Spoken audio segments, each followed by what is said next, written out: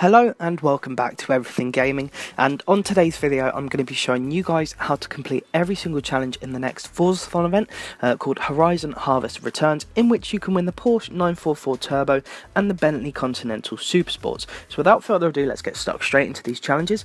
The first one, called Harvest Time, just wants you to perform 30 landscaping skills to win the Porsche 944 Turbo. The next one, called Gatherer and Feast, wants you to complete a co-op race in a vans and utility to receive 90,000 credits. And the third one, called Fly to the Table, wants you to perform 20 air skills in a GT car to win the Bentley Continental Supersports.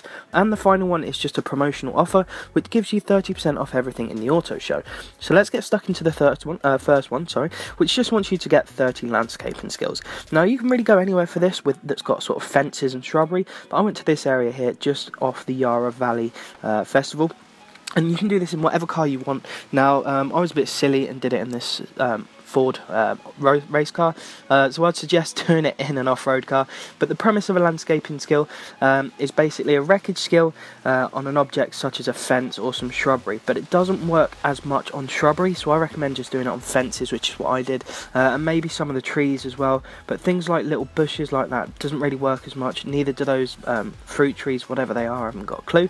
So yeah, basically I just went through ploughing into loads of fences, you know, annoying the local farmer basically, by destroying his farm's protective fences. They're not that strong, but yeah, all I did was ragged it in a straight line, and as you can see here, just getting wood all the time, just getting wood. But anyway, yeah, just basically destroy as many fences as possible in whatever car you want, and you will obviously get the wreckage skill pop up first, and then you'll have the landscaping skill, because it is basically a combo.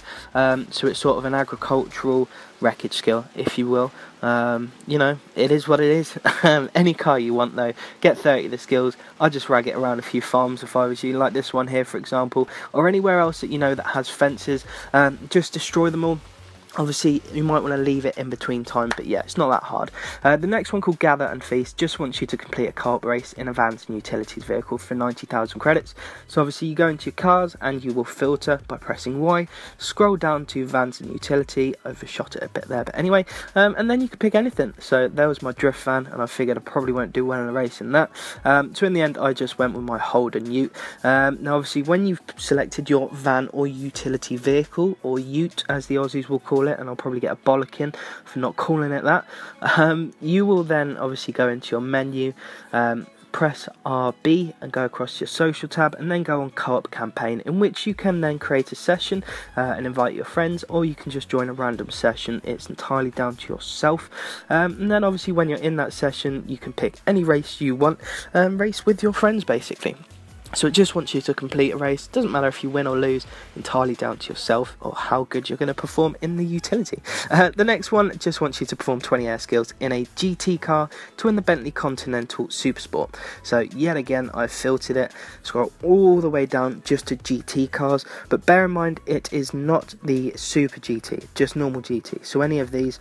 Now, I haven't got a huge selection, but you get the gist. Obviously, if you don't have any of the cars, remember that there will be a 30% off on the auction house, auto show event. I'm going to use the Bentley Continental Supersport just to show you guys what you're going to win.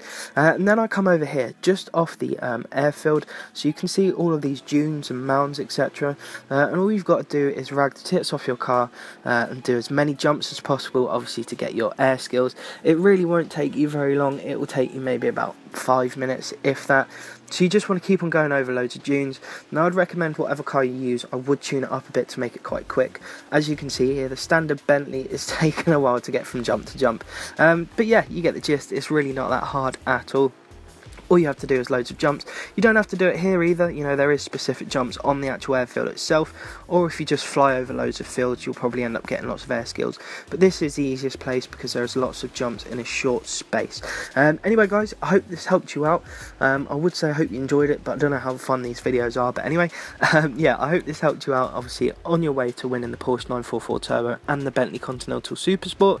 But a massive thank you for all the support you guys have been giving me. I hope you've been enjoying all of my videos. You know, Forza Horizon 3, Need for Speed, Forza 7, etc. But yeah, a massive thank you. If this did help you out and you did enjoy it, don't forget to smash that like button and also subscribe for more videos just like this. But thank you very much, and good luck in this Forzathon.